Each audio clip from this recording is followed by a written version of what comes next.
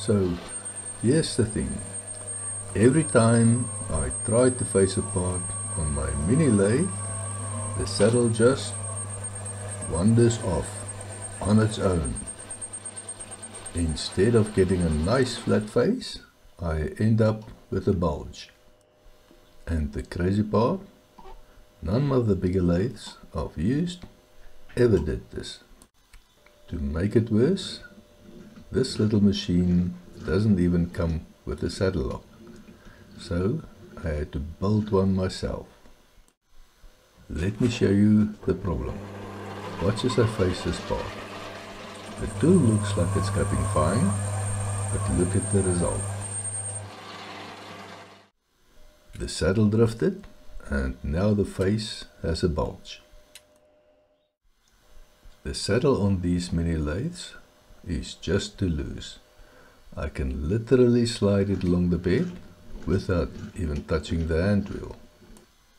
Sure, I could tighten it with the saddle plate bolts, but that just wears the bed out faster.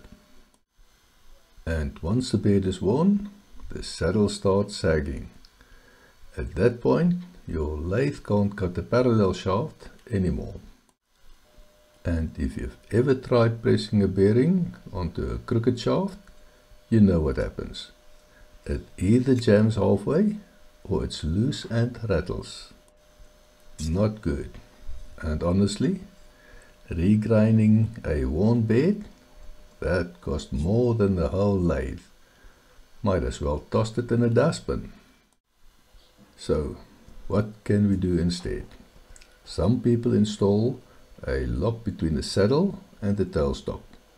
That's strong because it clamps both of the ways, but on a mini lathe it steals precious space.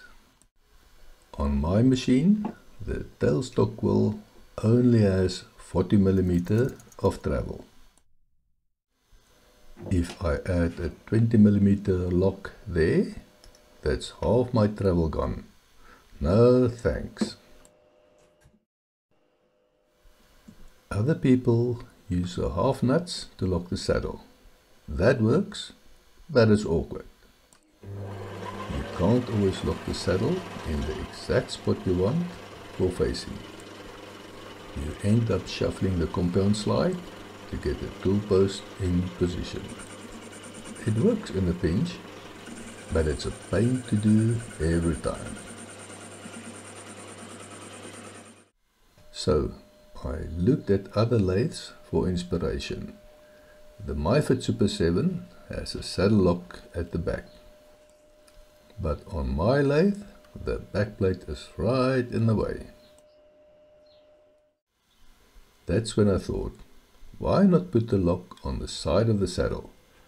Right here, where I can clamp it down directly on the bed.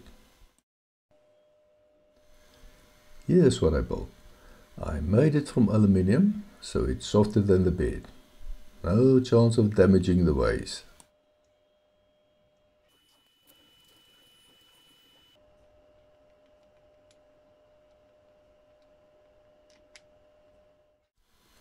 The top part of the lock slides onto the bedway. The bottom piece clamps underneath. I drilled and tapped a hole in the side of the saddle, and the lock bolts right in with an Allen bolt. To make it easy, I even cut an Allen key short so it lives in the lock permanently. It doesn't get in the way of the tailstock levers, and now I never have to hunt for a wrench. Here's how it works. Twist the key and the saddle locks down solid. Twist it back and the saddle slides freely. Simple. Let's face a part again. This time the saddle stays locked, the tool cuts through, and the face is flat.